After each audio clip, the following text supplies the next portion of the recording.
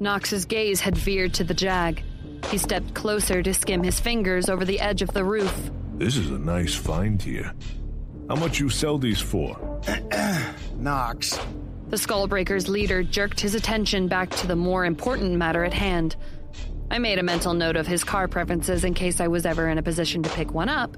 You know, as a Christmas present or something. You're with the Skeleton Corps? Hey, you're those dickhead punks who've been rampaging all over town. Haven't you gotten the message yet? There's no place for you here, and no one cares about your feelings about some pricks who died a gazillion years ago. 21. It seems like you're the ones who haven't gotten the message. And you'd better be worried about your own feelings.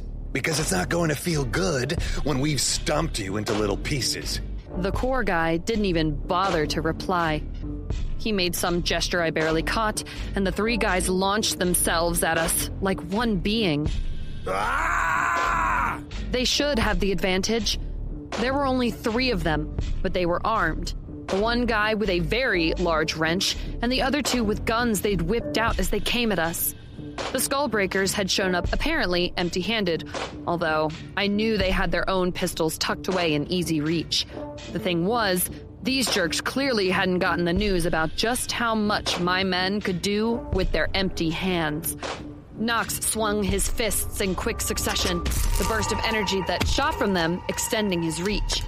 He smacked the gun from one guy's grasp and then clocked him in the jaw hard enough to send him reeling into a backflip that would have impressed most Olympic judges before he was even close enough for Knox to touch. Kai ducked and jabbed the other gunman in the stomach.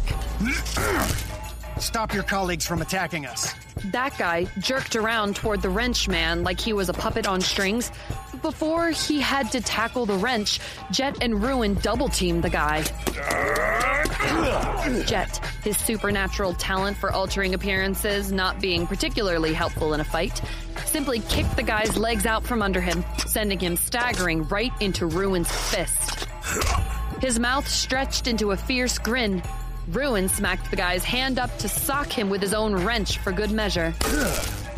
The rhythm of the smacks, thuds, and groans filled my ears, and it occurred to me with a distant sort of uneasiness that I wasn't particularly shocked or horrified by any of the violence anymore.